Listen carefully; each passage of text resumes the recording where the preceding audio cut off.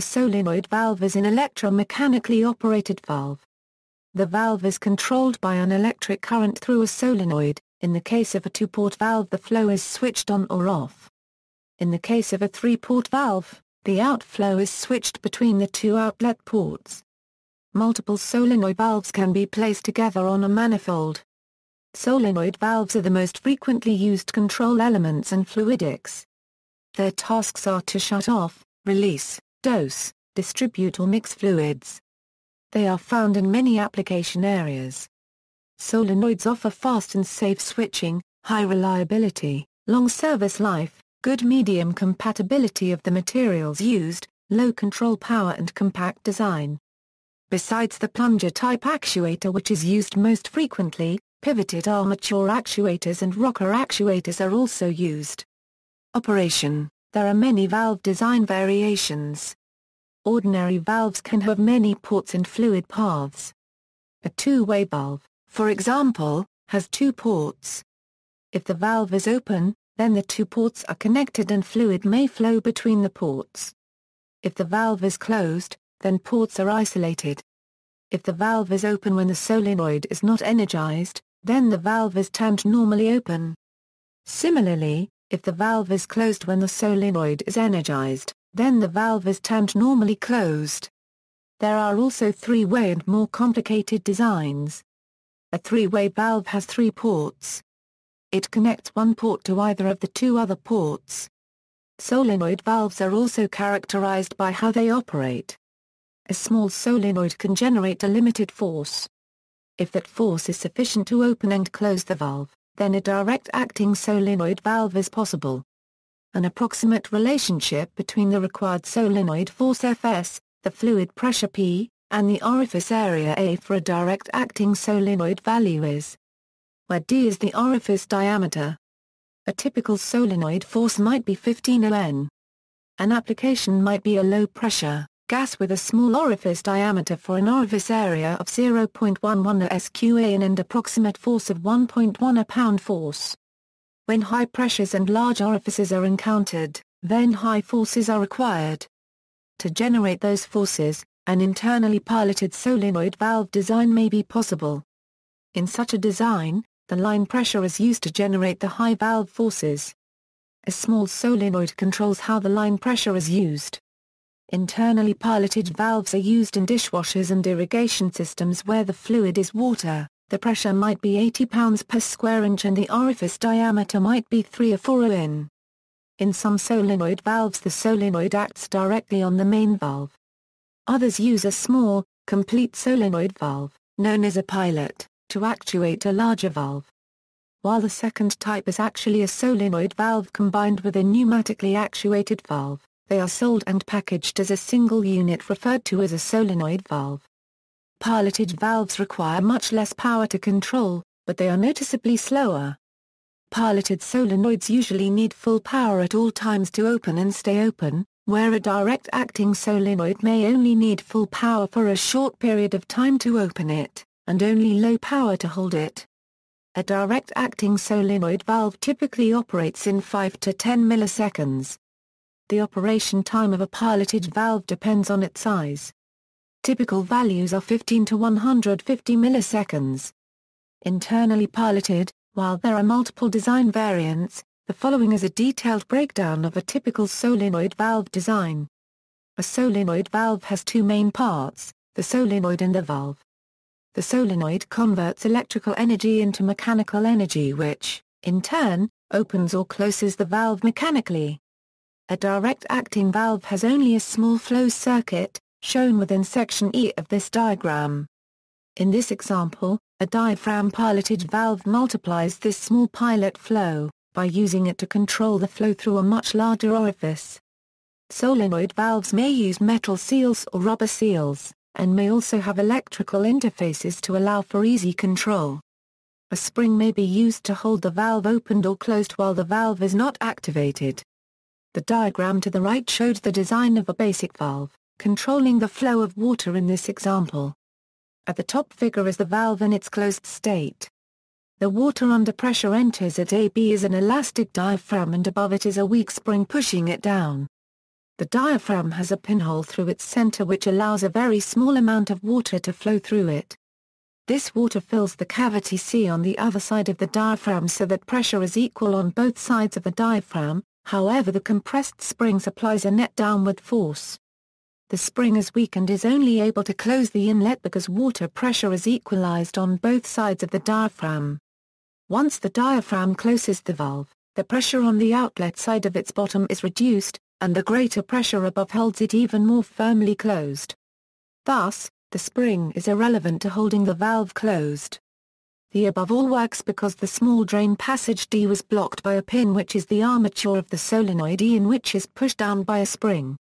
If current is passed through the solenoid, the pin is withdrawn via magnetic force, and the water in chamber C drains out the passage D faster than the pinhole can refill it. The pressure in chamber C drops and the incoming pressure lifts the diaphragm, thus opening the main valve. Water now flows directly from A to F. When the solenoid is again deactivated and the passage D is closed again, the spring needs very little force to push the diaphragm down again and the main valve closes. In practice there is often no separate spring. The elastomer diaphragm is molded so that it functions as its own spring, preferring to be in the closed shape. From this explanation it can be seen that this type of valve relies on a differential of pressure between input and output, as the pressure at the input must always be greater than the pressure at the output for it to work. Should the pressure at the output, for any reason, rise above that of the input, then the valve would open regardless of the state of the solenoid and pilot valve. Components. Solenoid valve designs have many variations and challenges. Common components of a solenoid valve: solenoid subassembly, retaining clip, solenoid coil, core tube, plug nut, shading coil, core spring, core.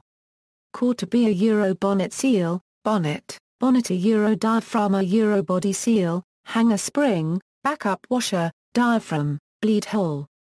Disc, valve body, seat. The core plunger is the magnetic component that moves when the solenoid is energized. The core is coaxial with the solenoid. The core's movement will make or break the seals that control the movement of the fluid. When the coil is not energized, springs will hold the core in its normal position. The plug nut is also coaxial. The core tube contains and guides the core. It also retains the plug nut and may seal the fluid.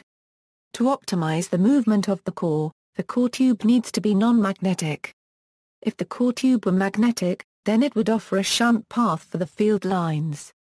In some designs, the core tube is an enclosed metal shell produced by deep drawing. Such a design simplifies the sealing problems because the fluid cannot escape from the enclosure, but the design also increases the magnetic path resistance because the magnetic path must traverse the thickness of the core tube twice, once near the plug nut and once near the core.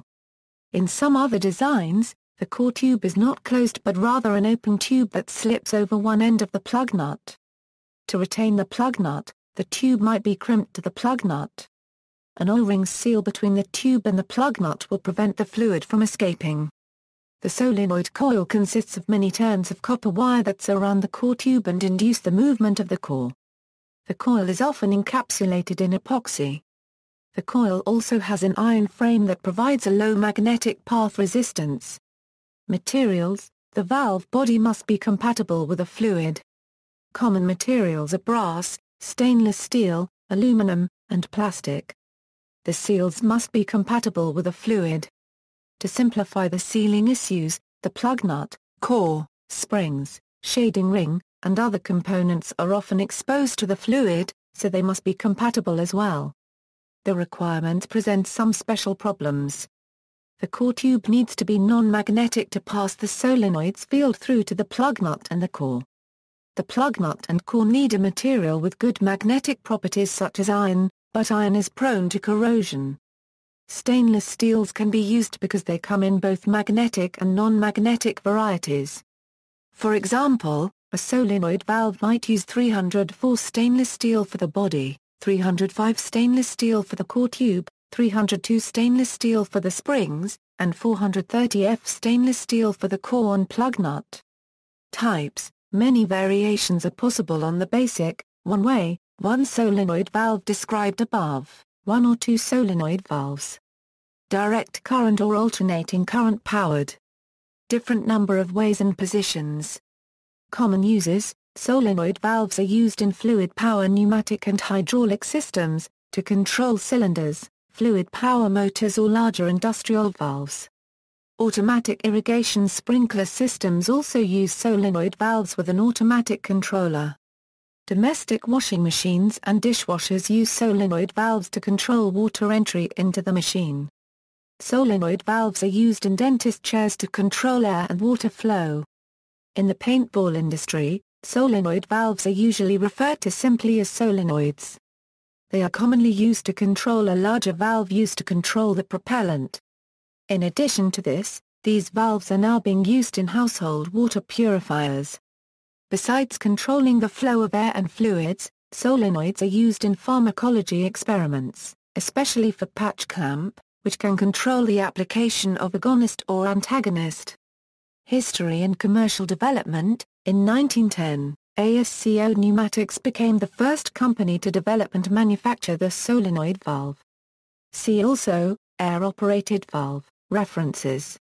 External links: http www.mga-controls.com solenoid valves / illustrations of two-way, three-way, and pilot-operated solenoid valves, http www.hnsa.org Fleet Subchap 7 htm pages 39 €40. Solenoid valve illustration. Breakaway pin / kickoff, http www.smceu web content solenoid valves JSP Skinner valve, 1930s. Magnetic path issues. Wear. Power.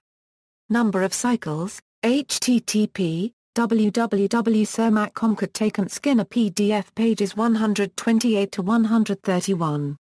Tech details of design. Different terminology. Welded sleeve. Valve sizing. Page 128, Skinner valve plunger assemblies. When appropriate, use floating top and bottom seals to enhance valve performance. Floating seals permit the plunger to generate a larger actuation force to open against the pressure differential in the valve. This enables the valve to operate at higher pressure ratings. Material has implications for shading ring. Copper is satisfactory for many materials, but it is unsatisfactory for coffee and urea. Silver is satisfactory for those fluids.